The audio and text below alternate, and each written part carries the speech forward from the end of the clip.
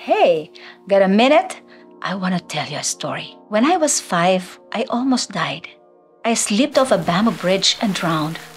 My mom knew nothing about first aid, and I can just imagine her trauma. Miraculously, God brought someone to perform first aid. Now I am here telling you my story of how God loves me and how His amazing love saved me. Here's a beautiful text from 1 Peter 1 8 and 9. Though you have not seen Him, you love Him.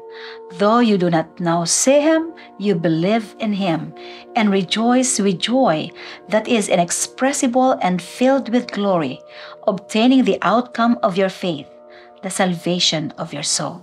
What is your story of God's love? Share it and bless someone. Thanks for your time.